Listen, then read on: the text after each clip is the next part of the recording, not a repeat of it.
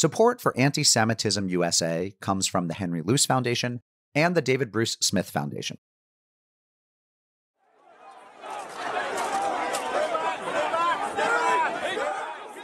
In August 2017, white supremacists gathered in Charlottesville, Virginia, for what they called the Unite the Right rally. They were there to protest the removal of a statue of Confederate General Robert E. Lee. The major rally is not going to take place until August 11th, but the night before, about 200 men and women, many of them carrying tiki torches, march onto the University of Virginia campus. And as they march, they chant. Replace us. You will not replace us. You will not replace us. They march onto the lawn and approach the campus rotunda. And their chant becomes more specific. They holler, Jews will not replace us. And they shout a Nazi chant about purifying white soil from Jewish and other polluting blood.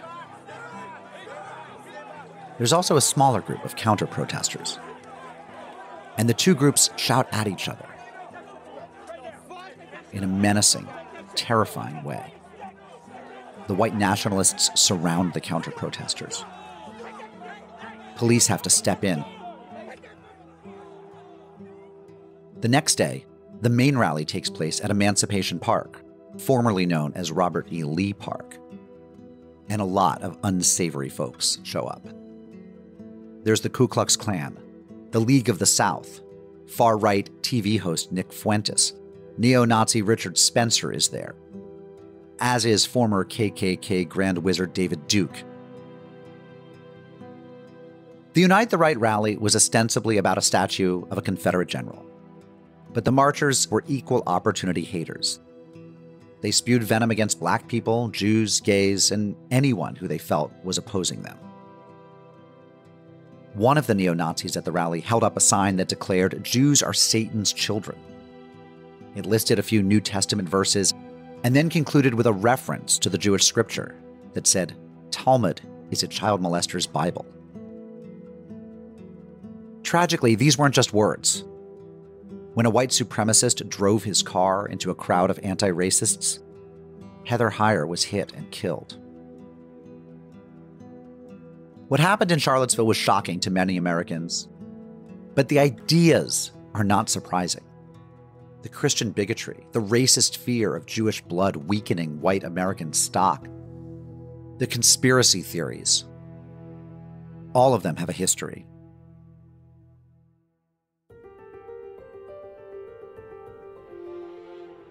I'm Mark Oppenheimer, and this is Anti-Semitism USA, a podcast about the history of anti-Semitism in the United States. Episode 10, Between Hate and Hope. On this final episode, we'll explore some of these recent trends and ask how we might better understand them in light of the longer history of anti-Semitism in this country. It's a history that gives us well-grounded reasons for both concern and optimism. Racial anti-Semitism had mostly faded from public view by the 1960s. But if the 2017 Charlottesville riots taught us anything, anti-Blackness and anti-Judaism often appear side by side. Since the early 1900s, white supremacy and anti-Semitism have been closely connected. The lynching of Leo Frank, a Jew, in Georgia in 1915 was one of the inspirations for the rebirth of the Ku Klux Klan. The anti-immigration laws of the 1920s were passed in part because nativists argued that Jewish blood would weaken the country's racial stock. In the 1930s, the Silver Shirts, followers of William Pelly, armed themselves and trained for an anticipated race war. Other groups persisted after World War II, and from time to time, Nazis in uniform would parade through American towns. In 1970, Frank Collin formed the National Socialist Party of America, and he planned to march in Skokie, Illinois, a predominantly Jewish suburb of Chicago, where 1 in 6 residents was a Holocaust survivor. Collin and his Nazis got a lot of media attention, and the Illinois Supreme Court ruled that they had the right to peacefully march. President Jimmy Carter released a statement about the Skokie March, which read, "I must respect the decision of the Supreme Court allowing this group to express their views, even when those views are despicable and ugly, as they are in this case. But if such views must be expressed, I am pleased they will not go unanswered. That is why I want to voice my complete solidarity with those citizens of Skokie and Chicago who will gather Sunday in a peaceful demonstration of their abhorrence of Nazism." Carter had no trouble upholding free speech and denouncing Nazis at the same time. Now, after the Charlottesville rally in 2017, this is what President Donald Trump had to say. Yes, I think there's blame on both sides. You look at both sides. I think there's blame on both sides, and I have no doubt about it, and you don't have any doubt about it either. And if you reported it accurately, you would say. When a reporter objected that the neo-Nazis started the whole problem by coming to Charlottesville, Trump continued. Excuse me, they didn't put themselves down as you, and you had some very bad people in that group. But you also had people that were very fine people on both sides. You had people in that group, excuse me, I saw the same pictures as you did. You had people in that group that were there to protest the taking down of, to them, a very, very important statue and the renaming of a park from Robert E. Lee to another name. It would seem there's a big difference between these two presidential responses. Carter was unequivocal in condemning Nazis. By contrast, Trump vacillated back and forth between condemning racism and hatred and blaming both, or many, sides for the violence in Charlottesville. Along with their Democratic colleagues, many national Republican leaders forthrightly condemned the Unite the Right rally. But the president did not. You can think of Trump as being a kind of philo-Semite, not someone who hates Jews, but someone who believes all the stereotypes about them. Here's Yair Rosenberg, a staff writer at The Atlantic who covers politics and religion and writes a lot about contemporary anti-Semitism. The other form of philo-Semitism is actually the inverse of anti-Semitism, which is to say, people accept the same stereotypes about Jews that anti-Semites do, but they understand them positively. So instead of Jews being very clever and scheming and manipulating others negatively, Jews are very clever, they're very smart, and you want them running your banks, right? They're very good with money. I want a Jewish lawyer. All of these sorts of ideas. An example of someone who thinks this way about Jewish people, former President Donald Trump. He speaks about Jews in what seem like anti-Semitic terms, but he's not intending those things as attacks. He invited, as president, Jews to the White House and talked to them about Israel and would talk about it as your country. And he would talk about Benjamin Netanyahu as your prime minister, this idea that Jews are actually really cutouts for Israelis, possessing dual loyalties, and so forth. But again, he wasn't doing this with the intent to insult, right, or attack. And people were very confused by this. They're like, how is Trump saying these anti-Semitic things, but yet he has a Jewish son-in-law and he conceives of himself as a friend of the Jews? But it actually makes sense because Trump is a philo-Semite of the second mold. He believes all these anti-Semitic stereotypes, but he admires those stereotypes because Trump is the ultimate self-interested actor. He thinks that you should always look out for yourself before anybody else. So where others would look at that and say, that's an anti-Semitic attack, Trump sees this as a compliment. While Trump didn't record his private conversations, he has said plenty in public. He has commented on Jewish money, Jewish power, Jewish ingratitude toward him, and how there are good Jews and bad Jews. In another respect, though, Trump's equivocation was a watershed moment. For much of the last century, national conservative leaders have wanted to keep far-right anti-Semites and white supremacists not just at arm's length, but even farther away. Being associated with the John Birch Society, let alone neo-Nazis, was considered political poison.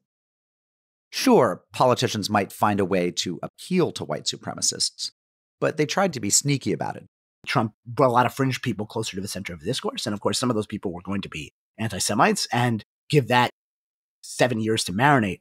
And a lot of those people are now like, they're second-tier conservative influencers. They haven't yet made it to the inner circle, but they're honing in. And there's a surprising amount of this, and people do not realize it. You can see it on social media based on who's retweeting who, who's reading who, and what they're sharing. these people are part of the conversation. They're at events with Trump's kids and stuff like that. It's why Trump ends up at dinner with Nick Fuentes and Kanye and things like that. It's not a coincidence. This is going on. It's not a coincidence. Let's step back and take a broader look at the recent trajectory of American anti-Semitism. Here's Jonathan Greenblatt, the CEO of the Anti-Defamation League, which has been tracking anti-Semitic attitudes for decades. We've been tracking anti-Semitic attitudes since the 1960s. So longer than any other, as far as I am aware of, any other entity in society. We've been doing the kind of longitudinal research that gives us the benefit of a broad set of information. First in 1962 or 63, ADL started working with sociologists at the University of California at Berkeley to develop kind of a questionnaire and a means by which you could assess anti-Semitic attitudes among the general population. So this is sort of classic market research. And in the span of a set of questions are 14 different stereotypes about Jewish people. Do you think the Jews are responsible for the world's wars? If you say yes to that, but no to, say, the 13 other myths or tropes, then you're not considered someone with deep anti-Semitism. But responding positively to 6 or more of the question constitutes what the sociologists defined as, quote, extensive anti-Semitic attitudes. That's where we become concerned. So when the ADL talks about measuring anti-Semitic attitudes, we're looking for what percent of the general population respond positively to 6 or more of these myths. For most of the last 60 years, the results of this survey were at least somewhat comforting. Things were headed in the right direction. When ADL issued our first survey in 1964, roughly 30% held classic anti-Semitic attitudes, meaning responding affirmatively to 6 or more of the questions. Now, since that first study, the numbers basically have ticked downward over the ensuing decades. And they kind of have bounced between like 8 and 12% over a number of decades. So what does that mean? It means that between 8 and 12% of the general population, non-Jewish, affirmed anti-Semitic attitudes. So when we ran the survey in 2019, it was roughly 11%. That would suggest that about 38.5 million Americans, give or take, have extensive anti-Semitic attitudes. That's a lot of people. I just want to say that out loud. It's not a small number. But nonetheless, it's within the range that we have come to expect. If you're guessing that the news has gotten worse, you are correct. When we ran the survey in 2022, it came back 20%. So from 11% in 2019 to 20% in 2022. Now, by the way, for what it's worth, this was pre-Kanye West. This was pre-Kyrie Irving. Some very big moments in the public conversation about anti-Semitism. So this was pretty alarming to us. In fact, that number of 20% was the highest we'd seen in the last 30 years of doing the survey. And if you drill down into the data even more, the news gets worse. 3% of the respondents responded affirmatively to all 14 of the questions. 3% out of 100 seems like a small number. 3% of the country? That's about 10 million people. That 3% is more than the total population of Jews in the country. To think that there's more of them than there are of Jews is I think, at a minimum, that's a little bit sobering. Even more sobering, there's been a corresponding increase in anti-Semitic incidents. So last year we tracked, and this is all public information, 3,697 anti-Semitic incidents. That's the highest number we've ever tracked. That number is 36% higher than the previous year. That all-time high, again, was preceded by 2021, which itself was an all-time high. And prior to that, the previous all-time high was 2019. So 3 times in the past 5 years, we've reached new all-time highs. The data shows us that anti-Semitic incidents are increasing. The harassment is increasing. That was up 26%. And acts of violence are up another 26%. Out of the more than 100 assaults documented by the ADL, more than half targeted visibly Orthodox Jews. The ADL also includes in its count a large number of what it terms anti-Zionist and anti-Israel incidents. For this category, the ADL differentiates between what it terms legitimate political protest or expressions of opposition to Israeli policies and anti-Zionist anti-Semitism. What would be anti-Zionist anti-Semitism according to the ADL? Well, they would say a boycott, divestment, and sanctions resolution, BDS, or an Israeli apartheid week. Not everyone agrees with how the ADL categorizes these incidents. But whatever your definition, if you look at the data, you'll see that public anti-Semitism has ticked up in the United States. And in the wake of the October 7th Hamas terrorist attacks against Israel, anti-Zionist and anti-Israel incidents skyrocketed, as did other forms of anti-Semitic incidents. If you've been listening to this show, you probably don't need to be convinced that there's a problem. It may not be a huge problem. Numerically speaking, the odds that any Jew is going to be a target of anti-Semitic violence, whether walking down the street or studying on a university campus, is very, very small. But still, there's Charlottesville in 2017. There are the Tree of Life synagogue shootings in Pittsburgh in 2018. There were the 3 people shot and killed at a kosher grocery store in Jersey City in 2019. There was the hostage taking at a temple in Colleyville, Texas in 2022. And surveys do show that anti-Jewish attitudes are going up. All of this leaves us with some tough questions. How do we make sense of anti-Semitism in the United States today? Why have things gotten worse? How bad is it? Can we do anything about it? We will return to these questions after the break.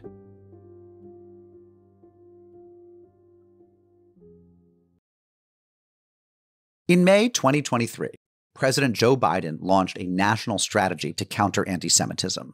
Here he is speaking at the event. 6 years ago, neo-Nazis marched out of a field in Charlottesville, Virginia, literally carrying torches and neo-Nazi flags and spewing the same anti-Semitic bile that was heard across Europe in the 30s. In the process, a young woman was killed. What'd you hear?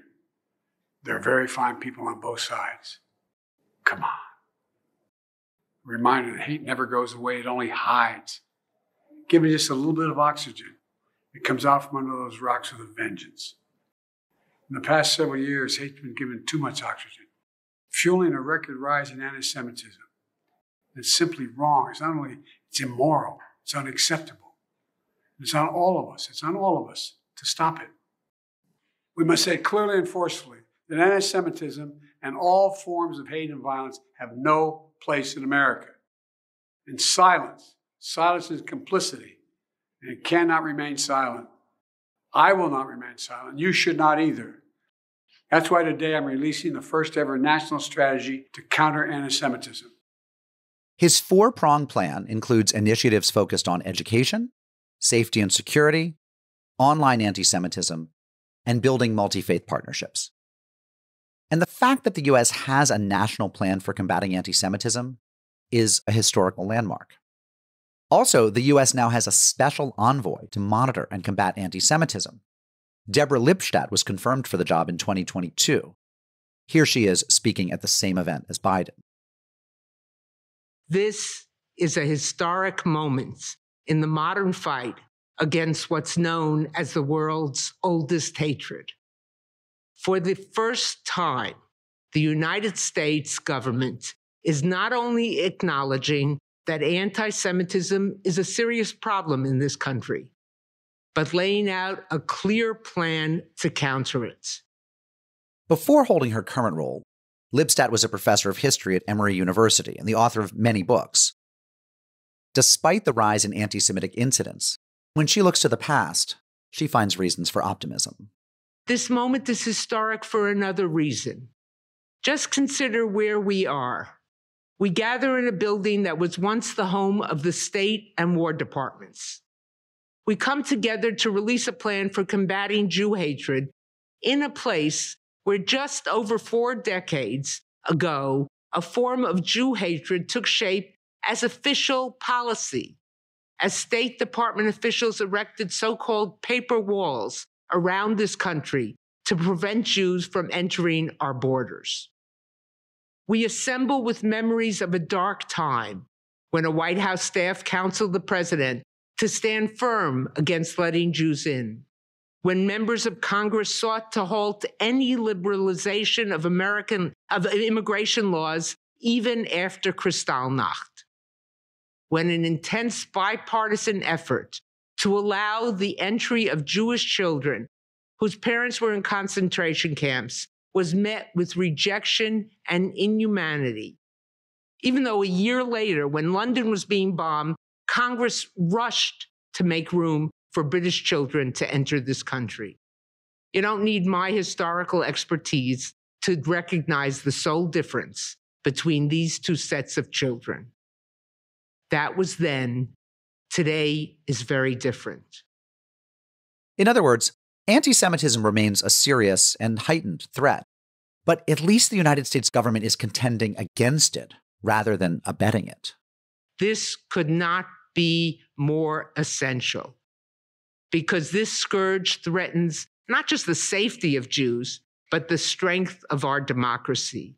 Here again, history is instructive, telling us that where anti-Semitism persists, democracy suffers.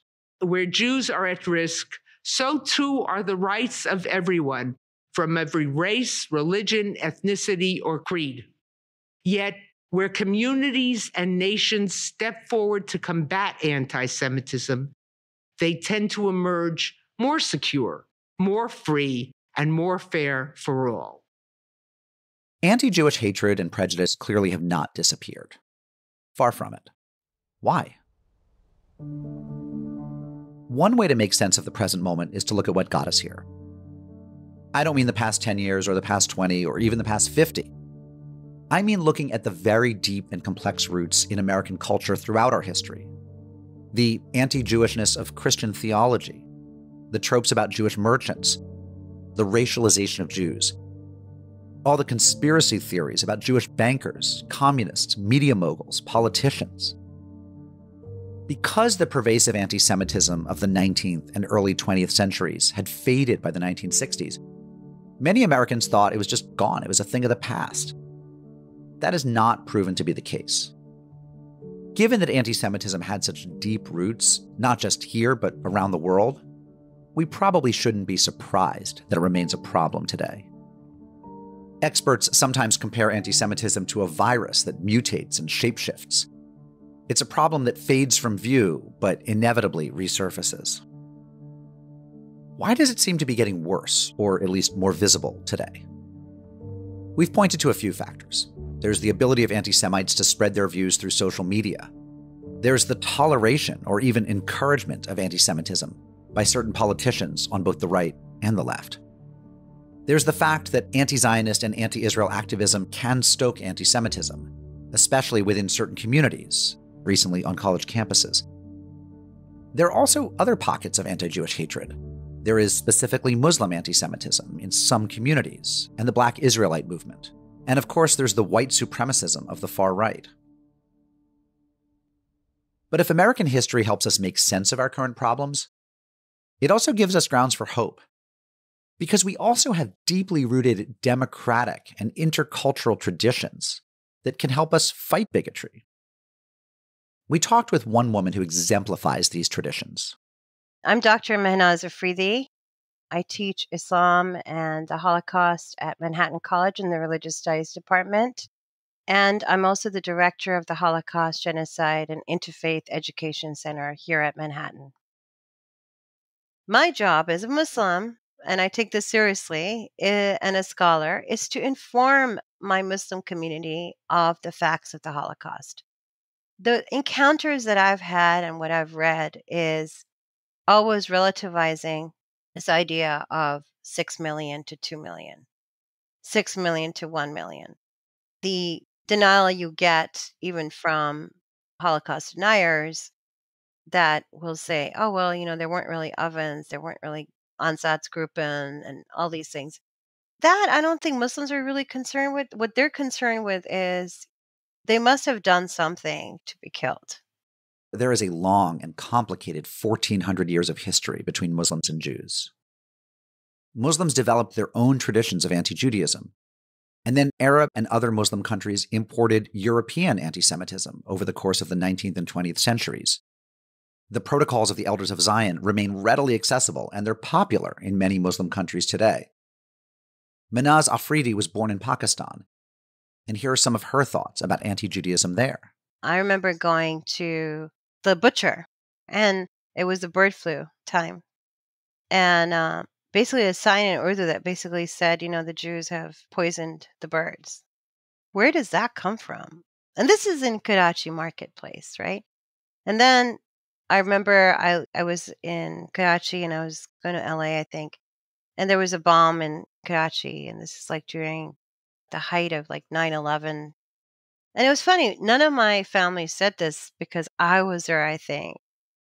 But after I left, my mom got on the phone. She goes, the Jews were bombing the city. And I was like, why would the Jews be bombing Karachi? These things are always there. In other words, anti-Semitism is pervasive in much of the Muslim world, whether in Pakistan or Egypt or elsewhere. And the Israeli-Palestinian conflict has exacerbated tensions between Jews and Muslims. But Mehnaz Afridi sees a critical difference in the United States. I argue all the time in my work that there is a really strong Muslim-Jewish-American alliance in the United States that I have not seen or experienced anywhere else. There are more interfaith initiatives. There are more groups, more nonprofit groups that are doing this kind of work. I'm part of a lot of those groups. I think it's very strong. I think there's also conversations now about Israel and Palestine that are painful, but people are pushing the envelope, and they're pushing it hard because Jews and Muslims are the religious minorities in America that are most attacked. The highest number of incidences in the United States is against Jews, and second, right around the corner, is what? Muslims, especially women in hijab.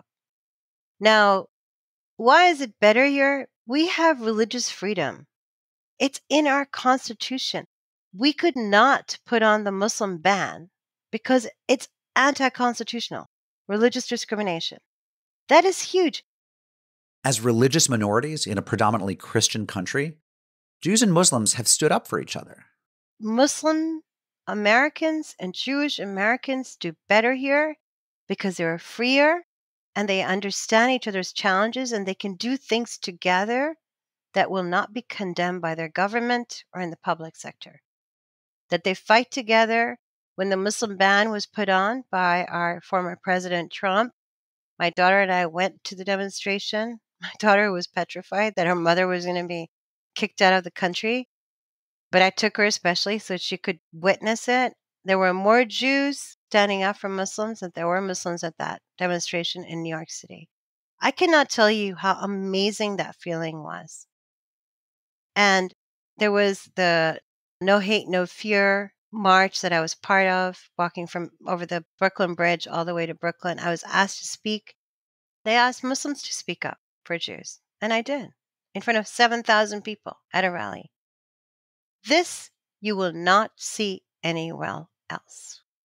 There are places that are desecrated, whether it's mosques or graveyards, Muslims and Jews help.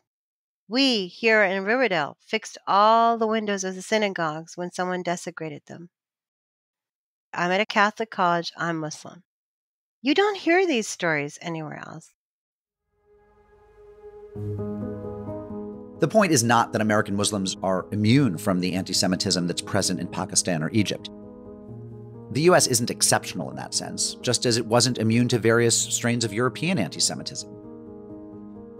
The point is just that there are durable traditions of joint activism and interreligious dialogue.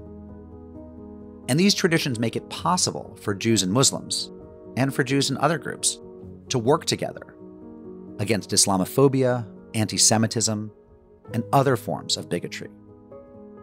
And this happens all over the United States. There are interfaith councils in every city. There are national interfaith networks. It's not just Muslims and Jews. It's African Americans and Jews, evangelicals and Jews. These partnerships are not panaceas. They're difficult and hard to maintain. But we do have these interfaith, interethnic partnerships and alliances. These dialogues have a long history in the U.S. Their roots don't go as deep as the roots of anti-Semitism, but they are solid roots. They're not easy to pull out. Despite the very real history of anti-Semitism, American Jews have usually chosen to focus on the many ways that this country differed from the countries their ancestors left behind.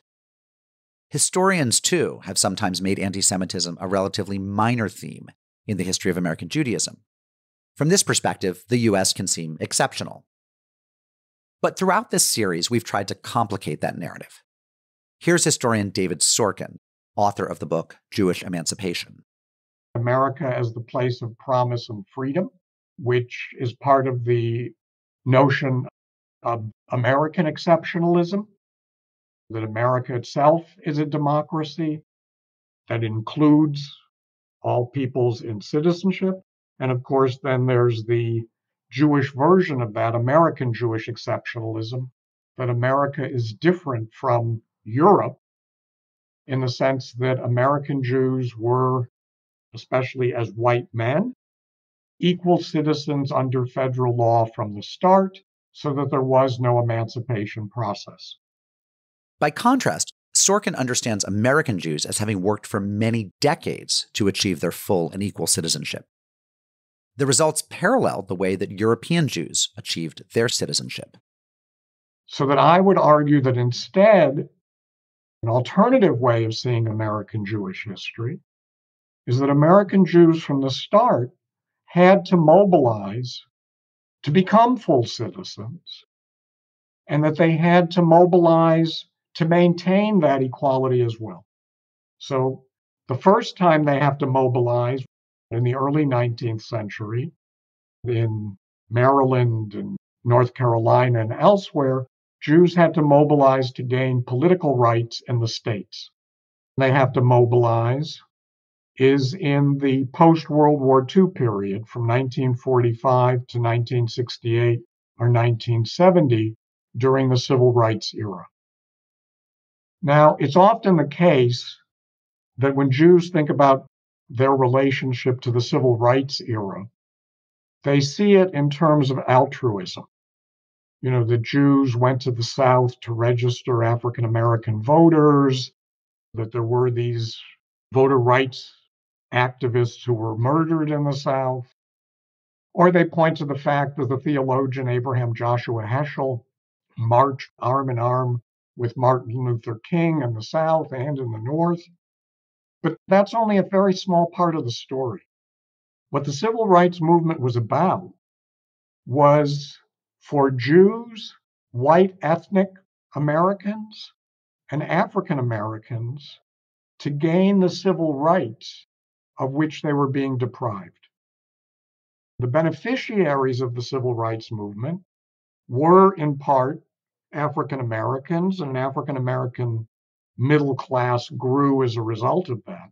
But the real beneficiaries of the Civil Rights Acts, Equal Opportunity Employment, Fair Housing Act, end to quotas and discrimination in educational institutions, were white Americans, Italians, Irish, and Jews. The civil rights movement achieved some, but not all, of its goals for African Americans.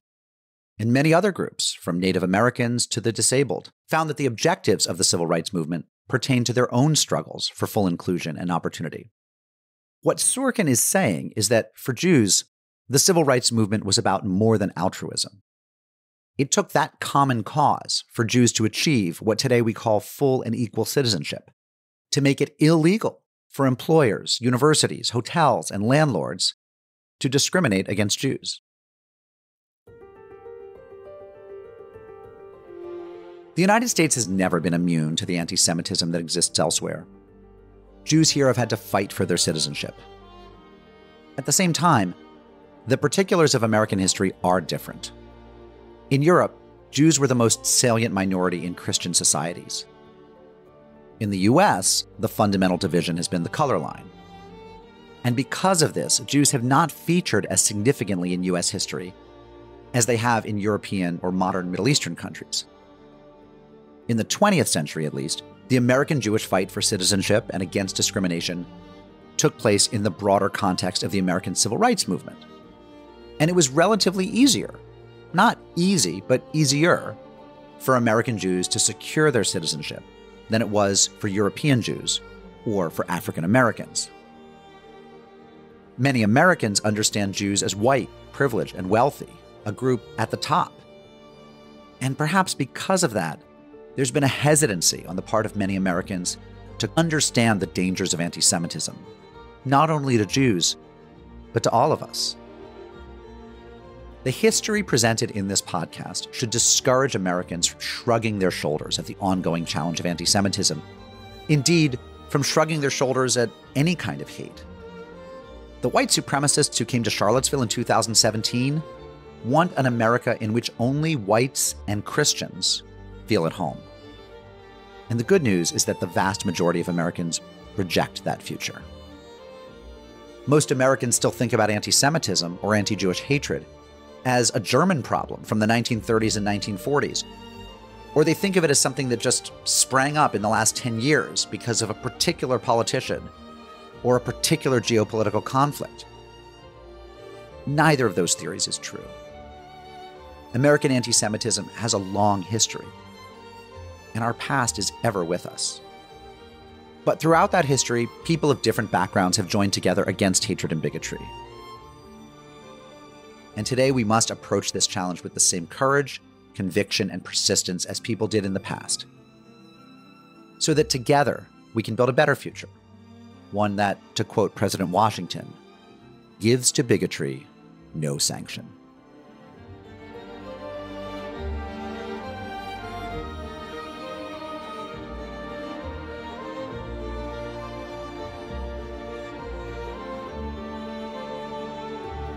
Thank you for listening to Anti-Semitism USA. It's a production of R2 Studios, part of the Roy Rosenzweig Center for History and New Media at George Mason University. Visit r2studios.org for a complete transcript of today's episode and for suggestions for further reading. I'm your host, Mark Oppenheimer. Anti-Semitism USA is written by John Turner and Lincoln Mullen. Britt Tevis is our lead scholar, Jim Ambuske is our producer, Jeanette Patrick is our executive producer. We'd like to thank Zev Elif for being our lead advisor, and we'd like to thank our advisory board members, Laura Shaw-Frank, Rivel Imprel, and Jonathan Sarna. Our graduate assistants are Rachel Birch, Alexandra Miller, and Amber Pelham. Our thanks to Yair Rosenberg, Jonathan Greenblatt, Mehnaz Afridi, and David Sorkin for sharing their expertise with us in this episode. Archival audio material courtesy of the White House, C-SPAN, and Getty Images. We're able to bring you this show through the generosity of the Henry Luce Foundation, the David Bruce Smith Foundation, and many individual donors like you. Thank you for listening.